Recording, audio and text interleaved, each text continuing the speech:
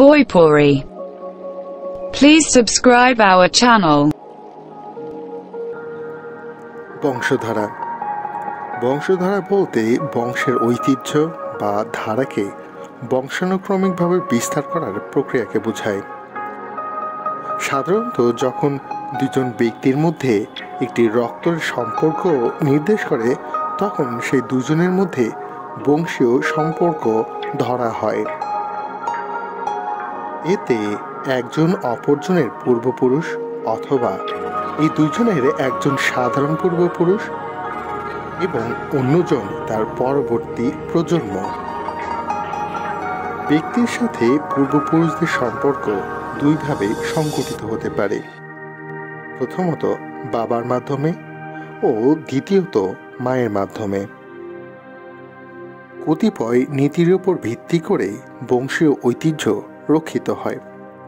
এই নীতিগুলো হলো: 1. একরৈখিক বংশধারা, 2. পিতৃসূত্রীয় বংশধারা, 3. মাতৃসূত্রীয় বংশধারা, 4. দ্বৈত একরৈখিক বংশধারা। একরৈখিক বংশধারা হলো গোষ্ঠীগত বংশধারা, যেমন আমি, আমার কাজিন, আমার চাচা চাচি, এই একই বংশের মধ্যে যারা আছে তাদেরকে একত্রে একরৈখিক বংশধারা বলা হয়।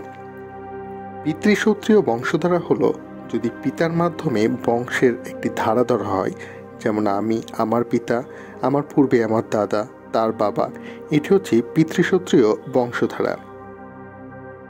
মাতৃসূত্রীয় বংশধারা হলো আমার বোন, তার মা, অর্থাৎ মায়ের দিক থেকে যে বংশীয় ধারাকে ধরা হয় সেটি হচ্ছে মাতৃসূত্রীয় বংশধারা।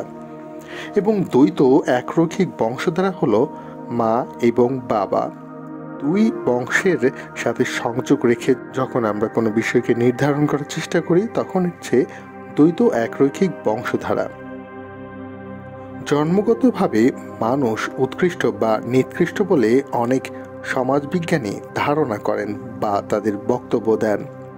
বংশগত উপাদান দৈহিক ও মানসিক যেসব বৈশিষ্ট্যকে নির্দেশ করে তা উত্তরাধিকার সূত্রে পিতা বা মাতা থেকে সন্তানের মধ্যে আসে, যেগুলো মানুষ জন্মগতভাবে পায়।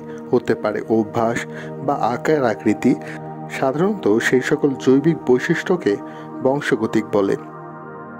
সাধারণত দেখা যায় বংশগত সূত্রে কিছু বৈশিষ্ট্য পিতা মাতা থেকে সন্তানের মধ্যে বজায় থাকে।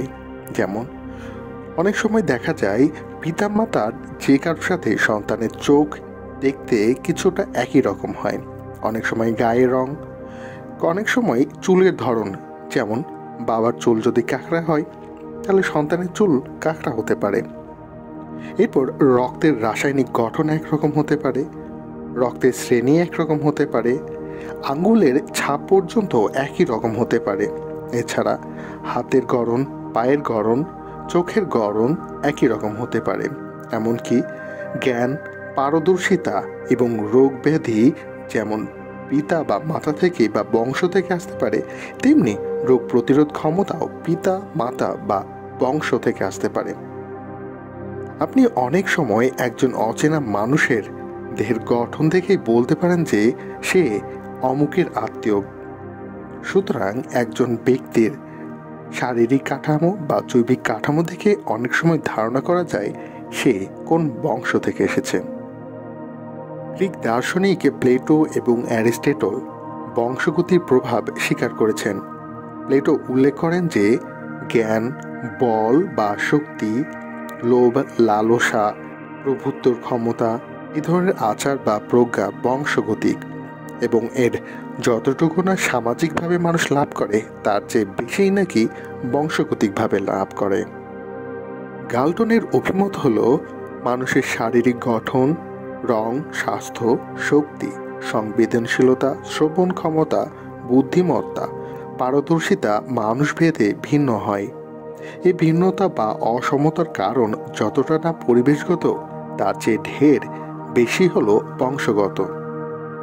সারকিনের অভিমত হল উচ্চ শ্রেণী নিম্ন শ্রেণীর তুলনায় শারীরিকভাবে গঠনে বলীয়ান এবং ওজনেও ভারী। তাদের মাথার আকৃতি ও মগজের পরিমাণ নিম্ন শ্রেণীর তুলনায় অনেকটাই বেশি। তাদের স্বাস্থ্য তুলনামূলকভাবে উন্নত এবং আয়ুষ্কাল তুলনামূলকভাবে বেশি। উচ্চ শ্রেণীর মাঝে মৃত্যুহার কম বলেও তিনি উল্লেখ করেন। অবশ্য এর অর্থ এই নয় যে উচ্চ শ্রেণীর সবাই নিম্ন শ্রেণীর তুলনায় উৎকৃষ্ট। সারোকিন আরও বলেন, নিম্ন শ্রেণীর লোকের ছেলে মেয়েদের বুদ্ধিমত্তার চেয়ে উচ্চ শ্রেণীর সন্তানদের বুদ্ধিমত্তা অনেক বেশি, তবে এর ব্যতিক্রমও আছে। মানুষের দৈহিক ও মনস্তাত্ত্বিক বৈশিষ্ট্য বংশগতিক দ্বারা প্রভাবিত হয়ে থাকে বলে অনেক পণ্ডিতগণ মনে করেন। উৎকৃষ্ট নরগোষ্ঠী দ্বারাই সমাজ ও সভ্যতা অগ্রগতি হয়েছে এবং এই উৎকৃষ্ট নরগোষ্ঠীও নাকি বংশের দ্বারা প্রভাবিত হয়। মানুষের আচরণেও অনেক ক্ষেত্রে বংশের প্রভাব বেশ লক্ষণীয়। তবে এই নয় যে পিতা চোর বলে সন্তানও চোর হবে। তবে যদি কোনো গোষ্ঠী বংশ পরম্পরায় চোর থাকে, তবে ভবিষ্যৎ প্রজন্মের মধ্যেও তার এই প্রবণতা কাজ করতে পারে। মানুষের মধ্যে কিছু বংশগতিক অভ্যাস প্রায় একই রকম হয় তাদের পরিবেশ ও পারিবারিক অবস্থার কারণে, যেমন সোমালিয়ার জলদস্যু। আরও সহজভাবে বলতে গেলে আমরা অচেতনভাবেই আমাদের আদিম পুরুষদের অভ্যাস বহন করে চলছি এবং সেই অভ্যাসটাই আমাদের জন্য মঙ্গলকর, এবং এর বিপরীতে গেলে আমরা অস্বাভাবিক অনুভব করি। যেমন আদিম মানুষেরা সন্ধ্যা হলেই ঘরে ফিরত ও রাতে ঘুমতো, ভোরে উঠে শিকারে যেত, সারাদিন বাড়িতে কাজ করত। ঠিক আমরাও এমনটাই করছি, এবং এর বিপরীতে গেলে আমরা কিছুটা বিষণ্ণতা, অসুস্থতা ও অস্বাভাবিকতা বোধ করি।